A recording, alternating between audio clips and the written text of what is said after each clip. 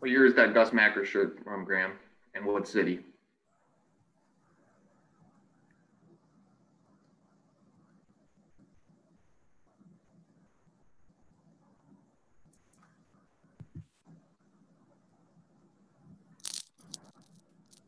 Hey, Matt, I got one on it. I'll tell you, it's from Ludington.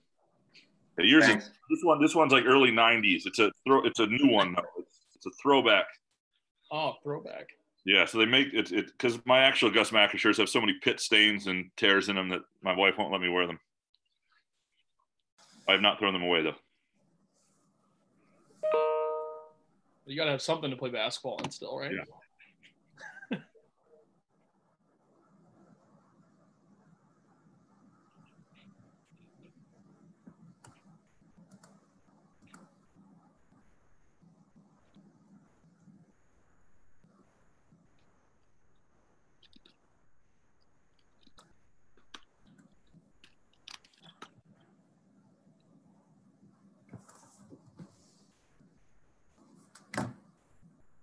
I'll look for my 2 Lansing ones, Graham, and maybe I'll gift them to you. They don't have holes in them, and they don't have tears. And you're not on mute, so you don't have to give me thumbs up. You can actually just answer. By the way, Chris's new role is Zoom police, and the questions you're supposed to ask now. There you go, Matt. Nope. You know what I'm talking about, you jackass. You know how to start your video? There it is. For you. That's for you, buddy. Oh. I like how Graham is acting like he's mute, but he's not.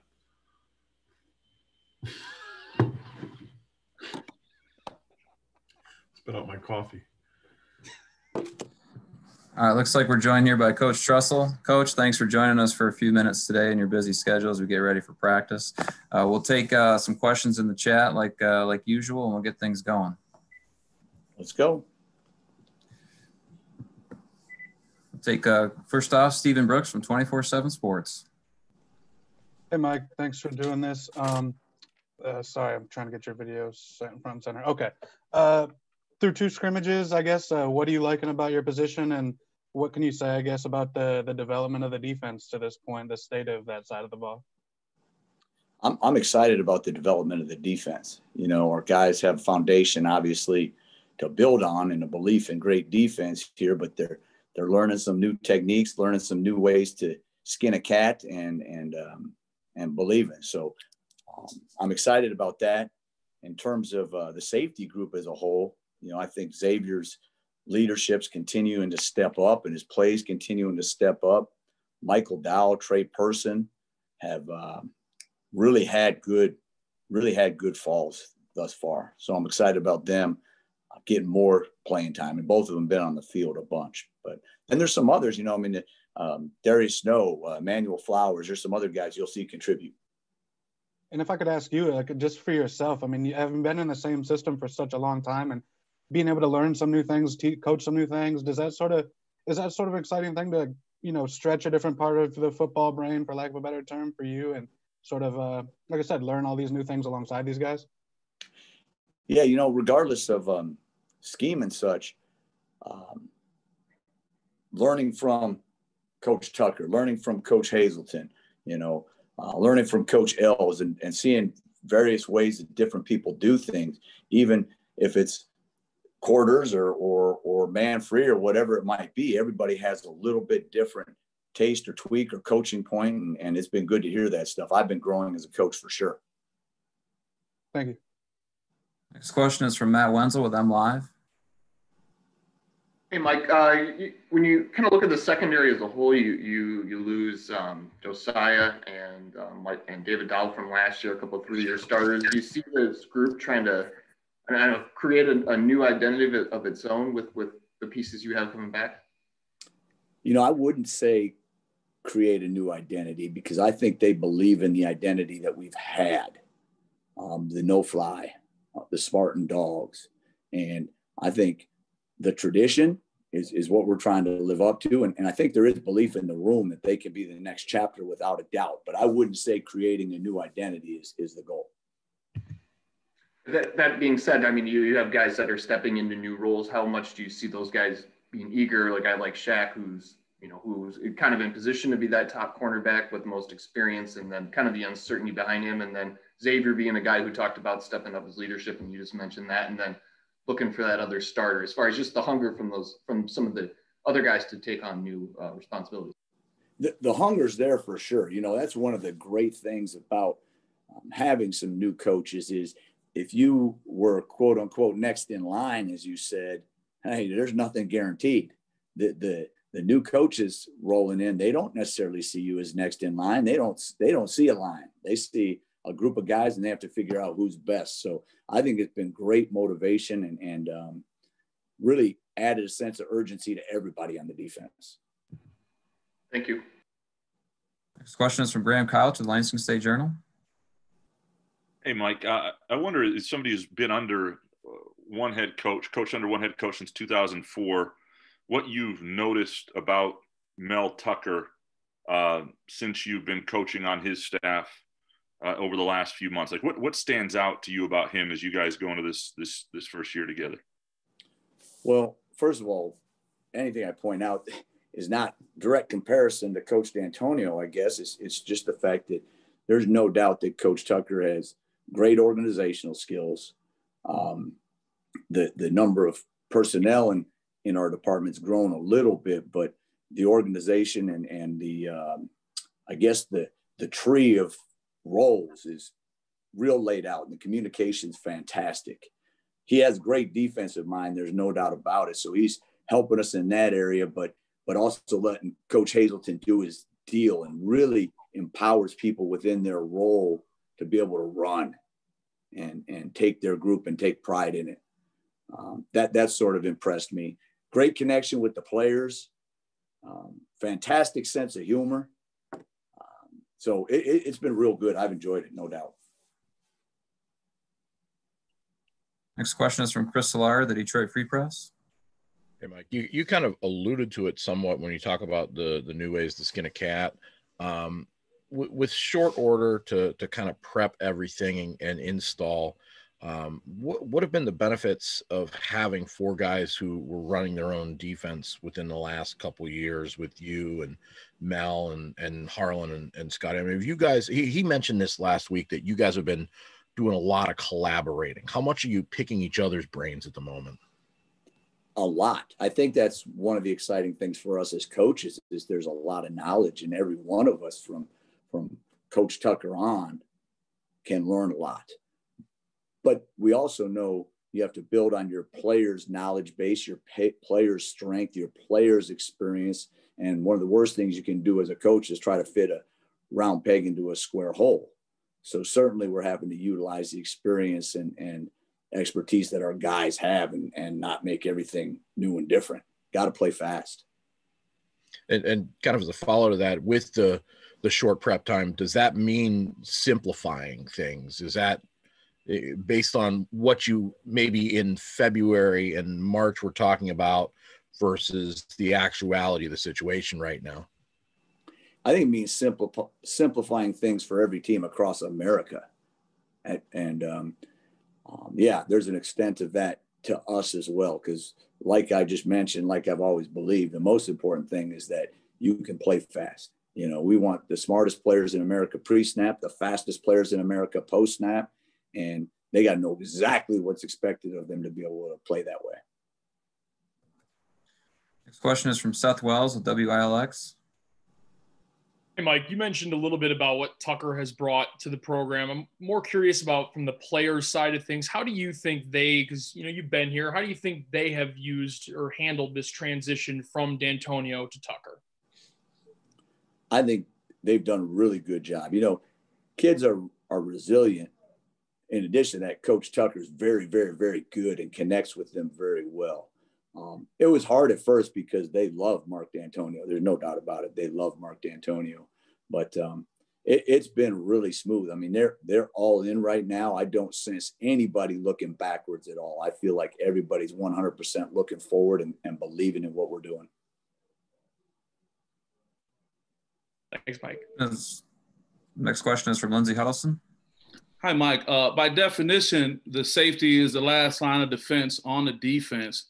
Whether that's added pressure or not, what kind of mindset do you have to have your guys to be able to take that on, knowing that in many cases they're really the backbone of everything that's important on the defensive side of the ball? Yeah, I think every defense in America talks about the importance of not giving up explosive plays or limiting explosive plays. And Coach Tucker, as a defensive backfield guru by trade, has talked about any explosive that's allowed, that's on the defensive backfield. Even if it's a run play and it gives up more than 12 yards, even if everyone in the front seven screwed up, that's why we have safeties, to make sure those runs don't turn into explosives. So we have to, as a safety, you have to buy into that. You have to embrace that. In addition, though, we need to make sure as coaches that they know exactly what to do. Because as soon as you have some questions in there, as soon as there's some hesitation, as soon as your feet stop in the deep part of the field, hey, you're going to give up explosives no matter how badly you're trying to prevent that. So it's a combination of embracing that, having a short memory, but also being right on top of your game where you don't have question marks because they slow you down. And as a quick follow-up, the short memory part, do you notice a lot of the younger players have shorter memories, or do you find them kind of lamenting over bad plays and you can still see they're stuck in that last play and you got to get them out of it?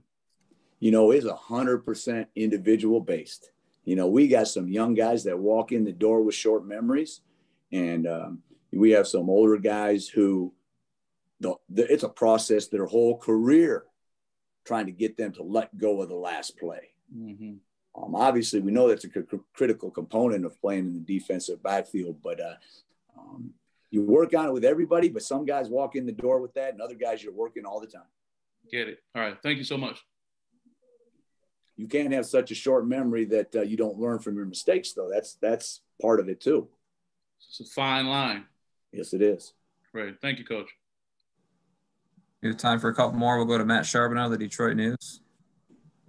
Thanks, Mike. Now that you guys are back out on the field, how good does it feel to kind of look over there and see Harlan, the guy you've worked so much with, kind of being back with him? And then I know you guys are both coaching specific positions, but how much is it kind of a team effort back there is working with the secondary as a whole? And does your guys' familiarity kind of help with this short time period you have to get ready to kind of get these guys ready? It's definitely a team effort. I mean, we're probably splitting time between having meetings individually and having meetings as a whole group. I mean, it's like the offensive line. The communication has to be seamless. I'm certainly leaning on Coach Barnett for years and years and years and years and years of coaching secondary. He helps me a bunch there, as well as Coach Tucker. But it's definitely a group effort, and the fact that we've been together for years and love each other like brothers, that makes it that much easier. And we both have great knowledge of our guys and what their strengths are and what their backgrounds are, so we don't throw too much at them or use what they already have. So that's nice that we have that experience with these guys. Next question will go to Jim Comparoni with Spartan Magazine. Hey, Mike, great to see you. I mean, I could ask you a ton of questions, but we don't have a whole lot of time. You didn't mention Tate Halleck. Is he still with your group? Oh yeah. Tate's coming along too. And I tell you what, I feel bad mentioning any names because I always leave a guy off, But I mean, shoot, he's just a redshirt freshman, and he is probably 20 pounds heavier than he was a year ago, and learning to play more and more and more physical. So he'll have a role out there. There's no doubt about that. There's no doubt about that. But we also have some guys that have a bunch of experience too, and that's a good problem to have. All right. Scotty Hazelton last year at Kansas State, they did a lot of things using a third safety up near the box linebacker level type of thing. If you do the same type of thing this year, and I know you can't give away trade secrets, of course, but who among safeties is looking like they might be able to play that role if Michigan State did something similar this year? Playing a third safety like Iowa State or something? Well, like number 31 for Kansas State last year played basically in a 4-2-5. It was a fifth defensive back, up at the linebacker level. I know what you're saying. I mean, there's some flexibility. I think if we'd have stayed in our previous system, Michael Dowell could have ended up being a star linebacker for us, for example. But Antoine Simmons done a hell of a job over the course of his career playing that space linebacker too. So I hate to speak. I guess the bottom line, you sit there and you say, okay, with Xavier, Michael, Trey, Emmanuel, Tate, Darius Snow, we got some numbers. And the challenge for us as coaches is get the best 11 or the best combination of 11 on the football field at a time. And you know, there's packages and situations where we can try to do different things. All right. One more thing. Trey Person, can you expand a little bit more on in what ways he's improved? You know, he's really quick twitch back there, and he always has been. He's been caught in a little bit of a situation where there's been some depth in front of him. So he hasn't been started for extended periods of time, but you can see his confidence flying high right now, and he's playing with the speed that he has. His initial quickness is phenomenal. So his vision and break, for example, when that ball is thrown, those first 5 steps are as good as it gets. So I'm excited to watch him transfer that to the football field. I think just him having more opportunities, you'll see him making plays. One more thing about Trey Person. It's my understanding with the new NCAA rules, these players get an extra year of eligibility. He's a senior that was kind of sped through the process a little bit. If I'm not mistaken, he'll have the option to come back and play again in 2021. How much can that rule help someone like him who played early, but maybe not as much, if I've got the rule right? Yeah, I think the rule states that it's up to Coach Tucker's discretion who you can keep around for an extra year.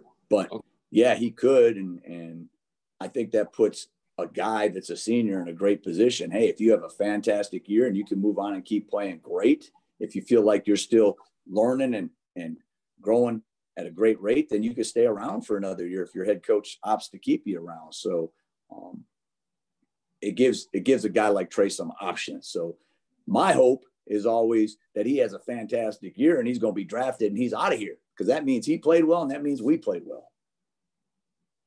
Thank you.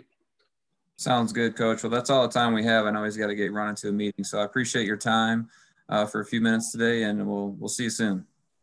All right, Ben. Appreciate it. Thanks a lot. Thank you. Thanks, guys. Thanks, Coach. Thanks, Coach.